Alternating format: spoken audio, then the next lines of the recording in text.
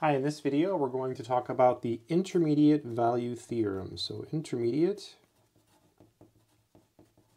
value theorem. And I'm going to state the theorem, we're going to talk about what it means intuitively, and then we're going to do a simple example of how to use it. And there's many ways to apply this theorem. You can apply this to a variety of problems. We're just going to pick a simple example. So the intermediate value theorem says that if you have a continuous function, so suppose f is continuous on, let's say, AB, so we have a continuous function on a closed interval, and I can use any variable here, I'll use n, and n, a number between, that means between f of a and f of b, where f of a is not equal to f of b, so these are different.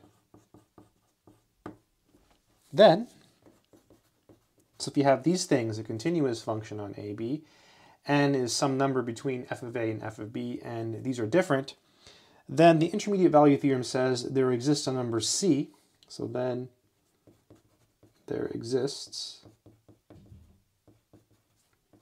a number c in the open interval, so in AB, such that f of c is equal to n. Okay, so when you see it in words like that, it's like, okay, what's going on? What is happening here? Let me just give you a quick picture. So this is the y-axis. This will be the x-axis. So this is x. This is y. And let's say this is A and this is B. And let's draw a picture of our graph. So let's say we start here and we do this. And so this here would be f of A. And this here would be f of b. So we have just a fake continuous function, which I just made up and drew. So it's continuous, so it has no holes or breaks. So if you have a continuous function on AB, which we have here in our beautiful picture, and n is a number between these, and these are different. These are definitely different. So it just basically says if I pick a number n between these, that there is a number c in the open interval such that f of c is equal to n. And certainly that's true. If I pick this n here, this corresponds to this y value, and I can find some number c in the interval such that f of c is equal to n.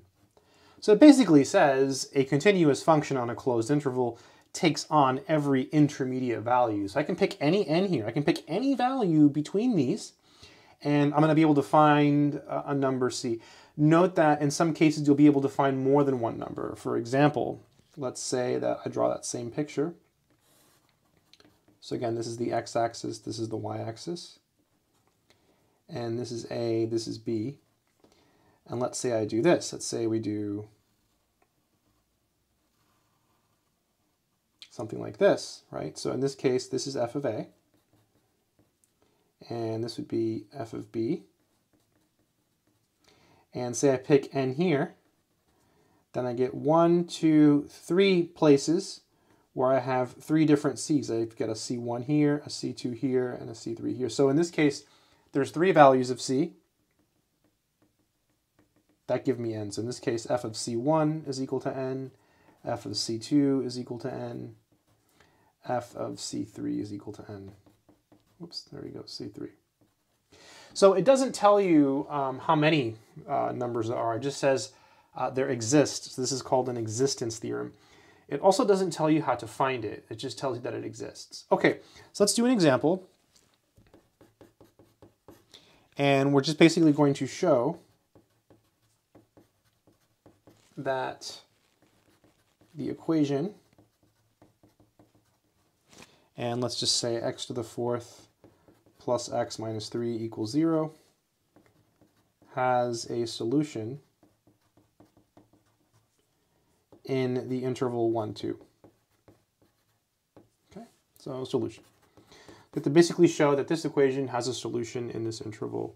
So to do that, if we want to do it like formally, we're going to set f of x equal to the left-hand side of the equation. So f of x is equal to x to the fourth plus x minus 3. So note this is continuous. Note f is continuous, let's put cont, on the closed interval 1, 2. Also, natural thing to do is look at f of a and f of b. So f of a would be f of 1, f of b would be f of 2, because this is a and b. So also f of 1 is equal to 1 plus 1 minus 3, which is minus 1. Notice that that is less than 0. And f of 2 is equal to 2 to the fourth plus 2 minus 3. 2 to the fourth is 16, so you get 16 plus 2, so you get 18 minus 3, which is 15, which is greater than 0. So 0 is between this number and this number, right? 0 is certainly between -1 and 15, and these are different numbers. So we've satisfied all the criteria. We've got a continuous function on our closed interval. These are different, and 0 is between these numbers. Thus, by IVT, that's the Intermediate Value Theorem, there exists a number C in the open interval such that f of c is equal to 0. And if you really want to make it match the theorem, you could say something else here. You know, from here, you could say thus f is continuous on AB. F of 1 is not equal to f of 2. And so if you want to elaborate and make a better solution, you would say this, and then you would reiterate, you would say, and 0 is between f of 1 and f of 2. So these are the things we're using, right? So all three of these things imply there exists a number C. Then you would say, hence, there exists, hence by IVT, there exists C in 1, 2, such that f of c is equal to 0. So if you want to be more, precise, you would go back and you'd restate all three conditions. It's continuous. These numbers are different. 0 is between these.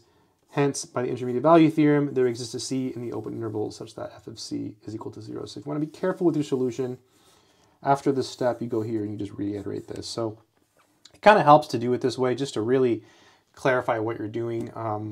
Most people just do this, and it's kind of understood. You've already said it's continuous. These are different. 0 is between these, obviously. So by IVT, you can find some number there. So that's the idea behind the Intermediate Value Theorem. You can use it to do other things as well, but this is just one application. And again, the main idea behind IVT is that it basically says that a continuous function on a closed interval takes on every intermediate value, right? It doesn't matter which value I pick here, there's going to be a y value there, and there's a number of c such that f of that value is equal to the y value, right? You can find a c for any y value you pick here. You're going to be able to find a c value here. That's the idea. Good luck.